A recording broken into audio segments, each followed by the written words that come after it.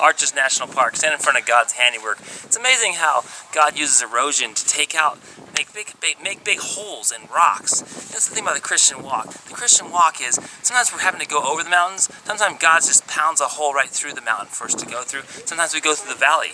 And one of the things that challenges your Christian life is sometimes you don't feel like a Christian, or you don't feel like a successful, victorious Christian. And the point of this is to look to Christ. A Christian is a Christ follower. That means you're following behind Christ so you can see Him right in front of you.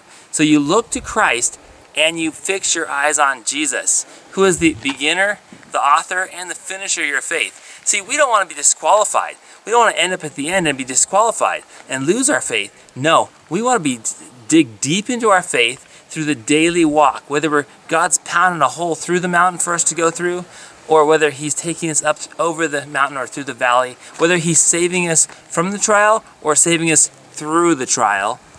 Hey, we want to walk with Jesus. So that's the thing. Don't trust your feelings, and instead dig deep into the Word and dig deep into the pursuit of the guy right in front of you, Jesus Christ. Follow Him right to heaven.